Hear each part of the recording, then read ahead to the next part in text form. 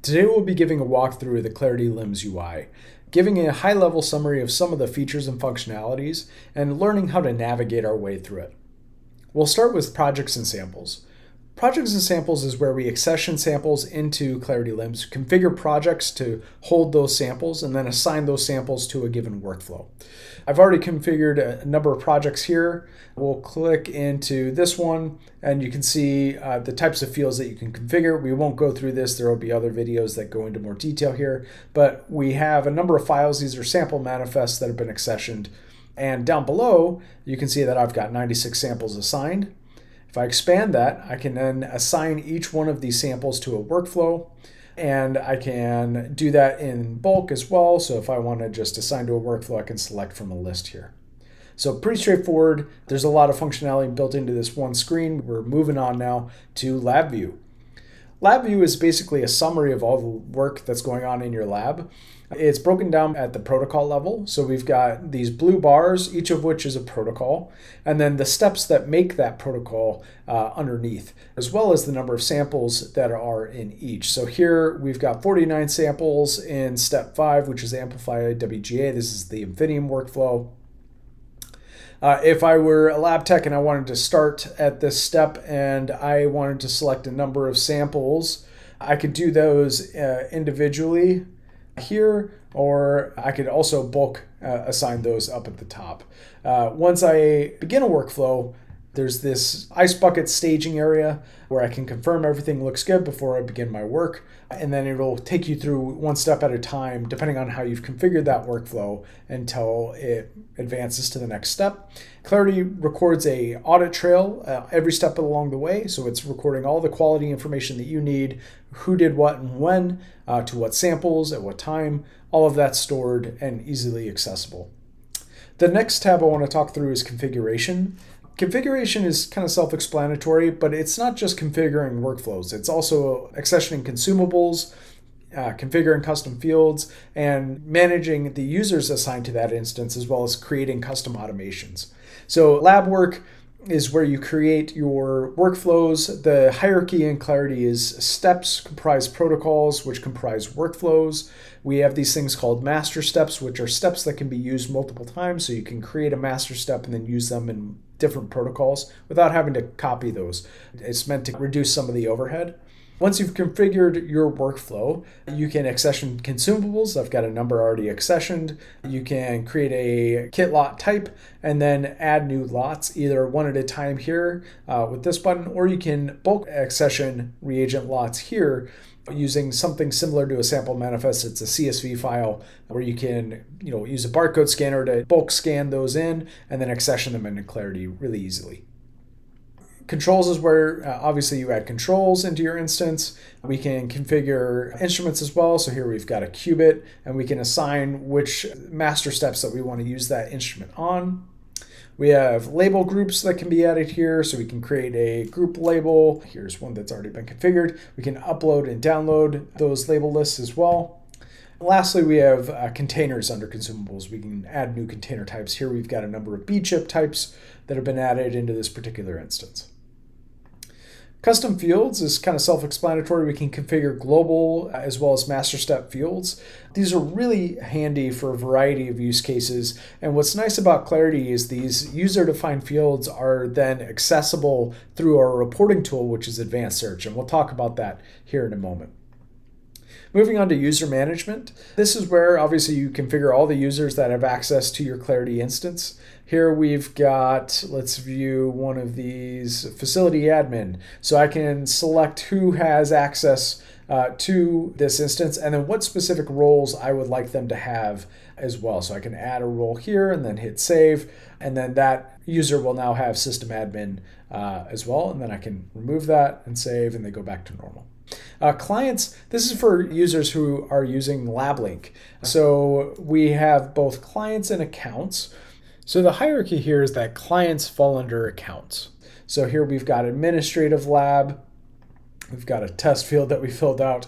You fill out all their contact information here. And then within accounts, we select a account and then assign them to a client. So you can configure that, and basically allows you to see who's accessing LabLink on the instance that you have configured. Finally, we have automations. So automations allow you to automate both at the step, project, and derived sample level. You could spend a whole day talking about automations and the amount of things that you could use each of them for, but at a high level, project automation could be used for something similar to, I want a basic logic where if sample type equals X, I want to assign those samples to workflow Y. That's something you can do at the project level. The step level, obviously you're automating in specific steps within a workflow, and there's a lot of things that you could get into here. Again, we don't have time in this particular video to do a deep dive here, but there's quite a bit that you could do. Moving on, I want to point out a feature that existed within Clarity for a number of years now, and that is WalkMe. And it's basically a tool to allow new users to quickly learn how to do basic tasks within Clarity LIMS. So let's say I want to learn how to create a new workflow. It'll tell me to click lab work. It'll walk me through, okay, hit new workflow. It'll test, we can add a new workflow name and then hit save. It'll walk me step by step. And this is a great way to help reduce the training burden, get people up to speed when they're just being brought on board. Next, we'll talk about advanced search. So within the search icon, we have a number of options. These 4 drop-downs are for a global text search. But if we want something that's more advanced, we will select advanced search. And what this allows you to do, basically have reporting functionality built into Clarity LIMS. So advanced search is a flexible reporting tool. It allows you to both build a custom query, share that custom query with the collaborators within your organization, export the results of that custom query into a CSV format, and it also has a dedicated API endpoint. So if you want to automate that query on a regular basis and then share the results of that query to a third-party reporting tool, you can do that as well. There is a much deeper video on our YouTube channel. Please take the time to view that if you want a more deep dive analysis into how this can be used. But just for the sake of this video, I'll give you a quick demo. If you click the save query here, I've got one that's already been configured, and we hit search. You'll notice that I've already configured the results table to show the columns that I want, but we have these LIMS IDs here. Now, if I click on a LIMS ID, let's say that there's a sample that I had a question about that I'm trying to find, I can click onto that, and it'll take you directly to that page, and we can select this little icon here, which is called genealogy. It's the genealogy icon. And this will show you everything that happened to that sample from the time it was accessioned into the lab. All of the key information is found here. So you have easy access to the sample lineage from advanced search. The next thing I'll talk about is system settings. Under system admin, we have profile, obviously, so I can view my information. I can go to system settings here, and this is where you configure a variety of things within the Clarity instance. I won't do a deep dive on these, but I will just give a high-level overview. So application properties is self-explanatory. I can configure a variety of application properties directly within the UI.